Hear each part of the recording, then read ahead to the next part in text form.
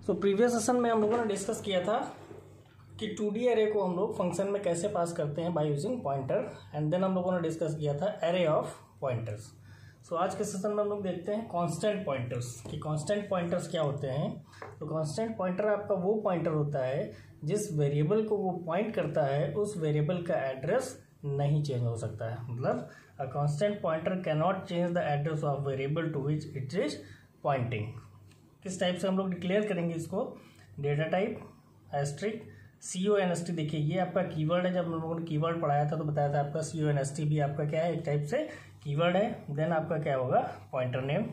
For example देखिए ये लिखा हुआ है आपका इंट एस्ट्रिक CONST लिखा आपने, फिर PTR एक पॉइंटर का नाम दे दिया, where CONST is a keyword. ठीक है, एक एग्जाम्पल की हेल्प से इसको देख लेते हैं। सपोज कीजिए A and B are the two variables, A की वैल्यू 1 है, B की वैल्यू 2 है। एक कांस्टेंट पॉइंटर हमने डिक्लेयर किया है PTR नाम से। ठीक है, डिक्लेरेशन सिंटेक्स आपको पहले बता दिया, इस टाइप से होगा। A के एड्रेस को हमने कहाँ पे असाइन किया? PTR में। तो डायग्राम वाइज अगर देखें हम लोग, A एंड B ये दो वेरिएबल्स हैं, 1 और 2 इसकी वैल्यू है, एड्रेस 100 एंड 102। एक वेरिएबल है PTR का सपोज 100 एड्रेस है 400। PTR पे एड्रेस ऑफ A, मतलब PTR किसको पॉइंट करेगा? A को पॉइंट करेगा। ठीक है, नेक्स्ट लाइन में लिखा हमने PTR is equal to address of B।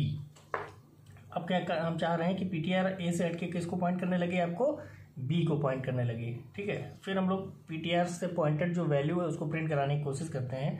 Value of PTR is %d, asterisk PTR। मतलब हम लोगों ने यहाँ पे क्या किया? देखिए डी रेफरेंसिंग की है। तो डी रेफरेंसिंग का मतलब PTR किसको इस समय करंट पॉइंट कर रहा है? 102 को। तो वैल्यू कितने देना चाहिए? 2। बट PTR हमारा किस टाइप का पॉइंटर है? देखिए कांस्टेंट पॉइंटर है। तो इनिशियली ये किसको पॉइंट कर रहा था? A के एड्रेस को पॉइंट कर रहा था।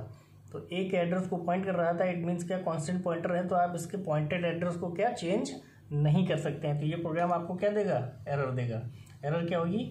Assignment of read only variable PTR किस टाइप का वेरिएबल है? CONST लगाने का मतलब कांस्टेंट पॉइंटर का मतलब ये रीड ओनली है, मतलब इसको आप चेंज नहीं कर सकते इसकी वैल्यू को। ठीक है, तो इस तरीके से हम लोग कांस्टेंट पॉइंटर को डिक्लेयर करते हैं जब कभी भी हम चाहते हैं कि उसके पॉइंटेड जो एड्रेस है उसको कोई चेंज ना आए ड्यूरिंग द प्रोग्राम।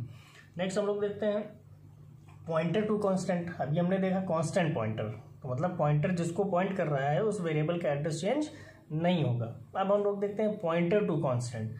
मतलब एक पॉइंटर जिस वैल्यू को पॉइंट कर रहा है उसकी वैल्यू आप चेंज नहीं कर सकते। इस केस में देखिए value can not be change as pointed bye pointer variable. मतलब पॉइंटर वेरिएबल जिस लोकेशन को पॉइंट कर रहा है उस पर जो स्टोर्ड वैल्यू है उसको आप चेंज नहीं कर सकते। क्यों? क्योंकि हमने उस वैल्यू को क्या कर रखा है? हमने कांस्टेंट कर रखा है। किस टाइप से हम लोग डिक्लेयर करते हैं? देखिए कांस्टेंट, फिर data type asterisk pointer name, इस टाइप से कुछ। देखिए कांस्टेंट पहले लगा देंगे, फिर int asterisk PTR। Int asterisk PTR का मतलब क्या हो गया?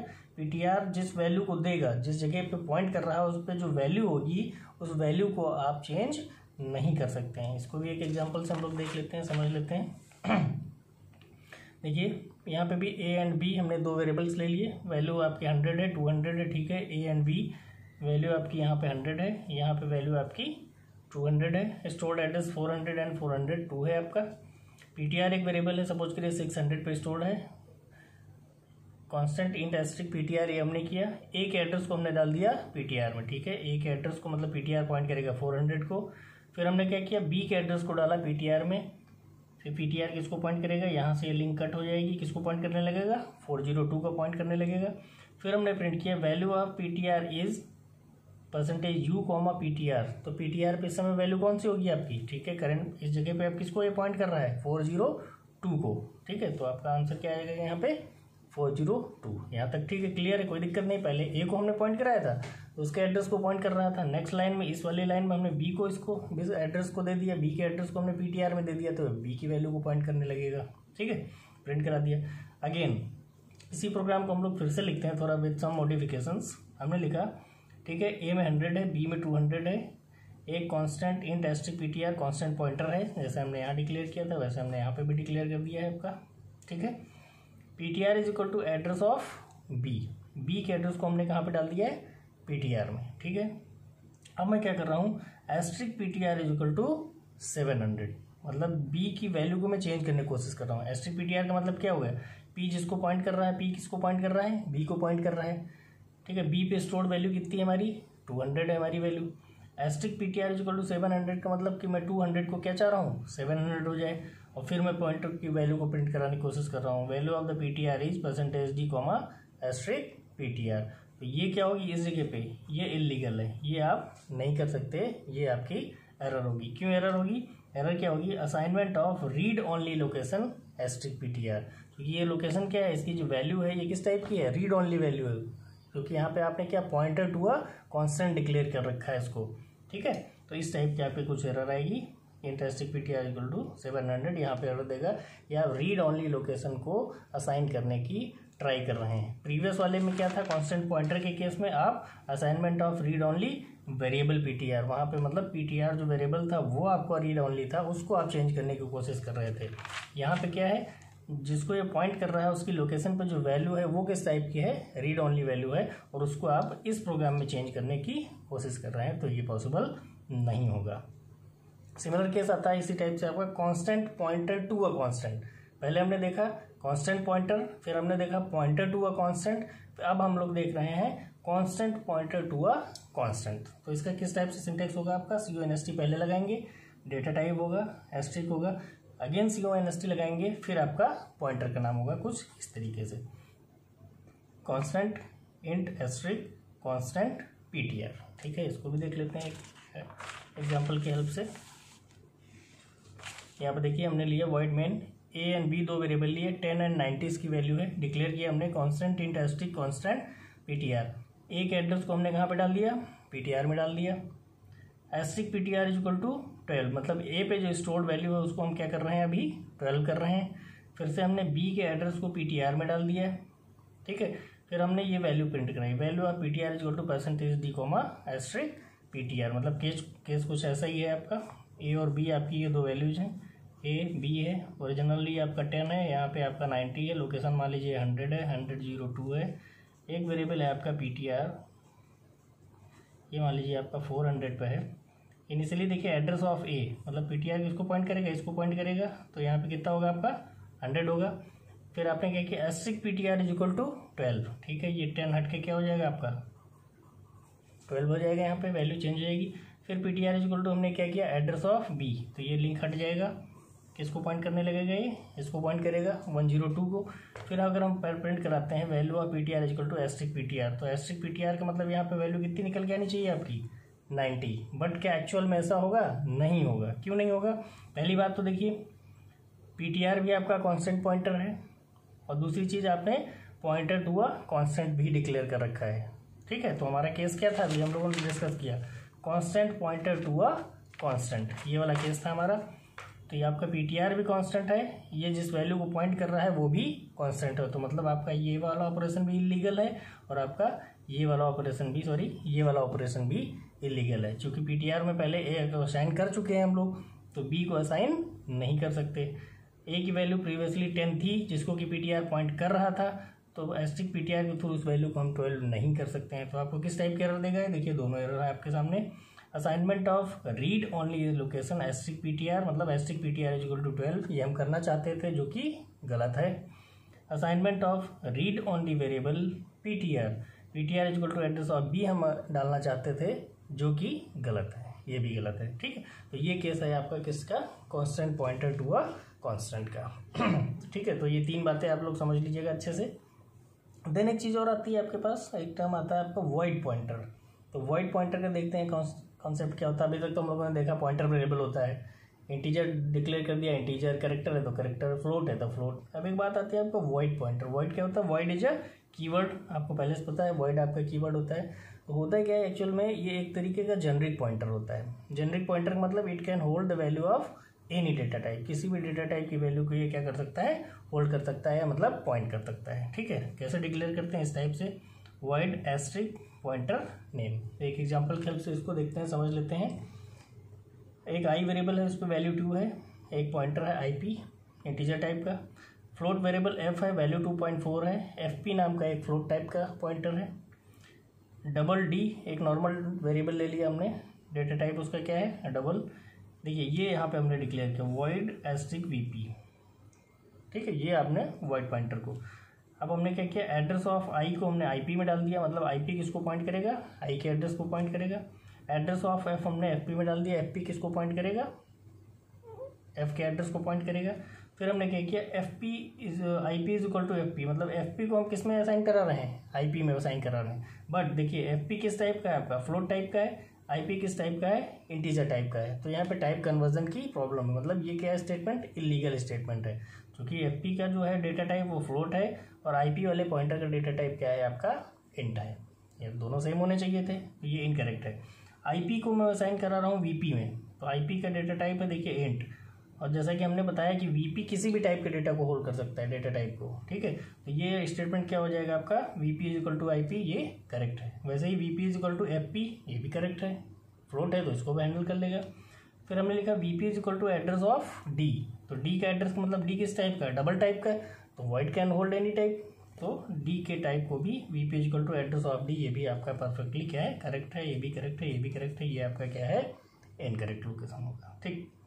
बट वॉइड पॉइंटर के केस में जब हम लोग डी रेफरेंसिंग की बात करते हैं, अभी तक हम लोगों ने पढ़ा था, ठीक है, पी एक पॉइंटर है, ए के एड्रेस को पॉइंट कर रहा है, एस्ट्रिक पी, अगर हम डी रेफरेंसिंग करेंगे तो ए पे जो स्टोर्ड वैल्यू होगी वो क्या दे देगा, एस्ट्रिक पी हमें प्रोवाइड कर देगा। बट वॉइड पॉइंटर के केस में डी रेफरेंसिंग जो होती है उसको कुछ डिफरेंट होती है। किस टाइप से डिफरेंट होती है, for D referencing it should be type cast to the appropriate pointer data type, तो मतलब जो आपने वॉइड पॉइंटर डिक्लेयर कर रखा है उसको आपको एप्रोप्रिएट डेटा टाइप में टाइप कास्ट करना पड़ेगा, जिस डेटा टाइप को आपने, जिस डेटा टाइप को पॉइंटर को आपने वॉइड में क्या कराया होगा, असाइन कराया होगा, ठीक है। एक एग्जांपल की हेल्प से देखते हैं इस चीज़ को।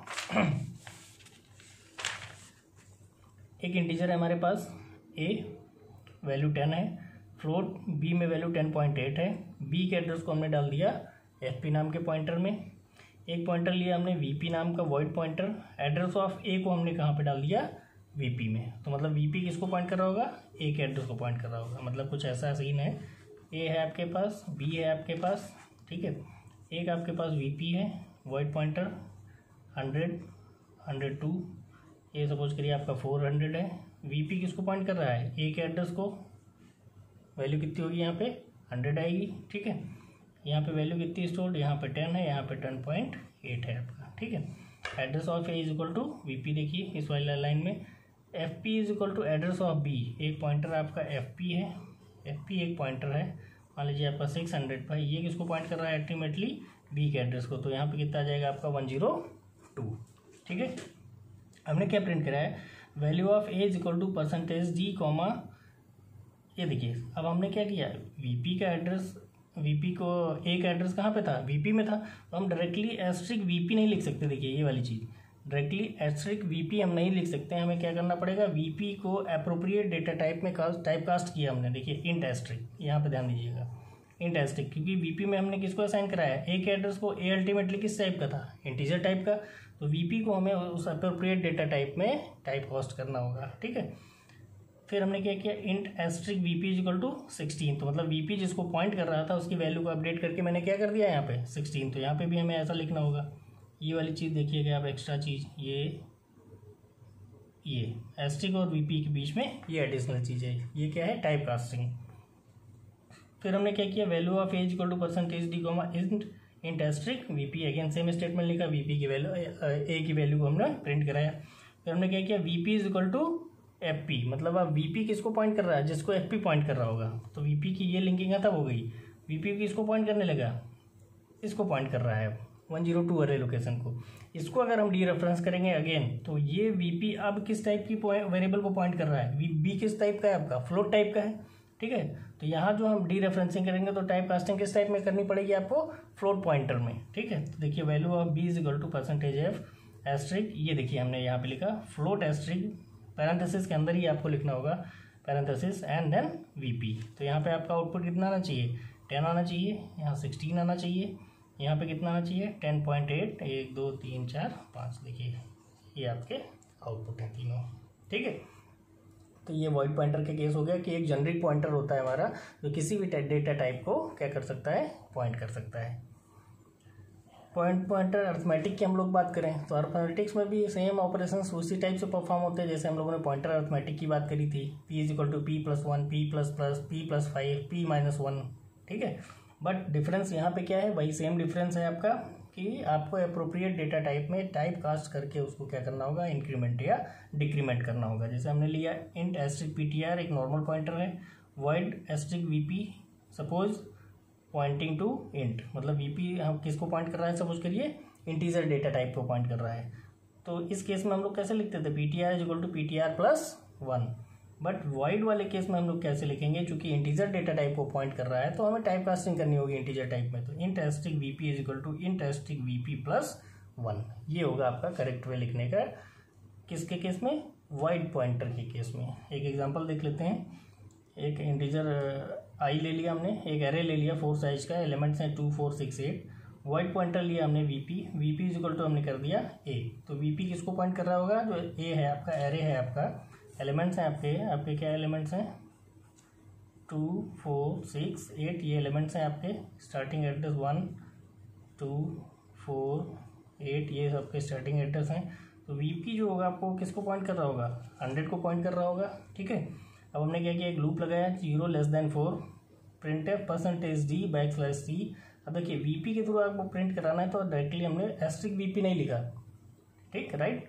हमने क्या किया, vp को टाइप कास्ट किया अप्रोप्रिएट टाइप में इंट एस्ट्रिक vp। फिर हमने क्या किया, इंक्रीमेंट करना होगा एक करके, int asterisk vp is equal to int asterisk vp+1। तो ये वाली लाइन आपके लिए इंपॉर्टेंट है, ध्यान रखिएगा। Can't right vp is equal to vp+1, जैसा कि हम लोग नॉर्मल पॉइंटर के केस में करते थे कि p is equal to p+1, ठीक है।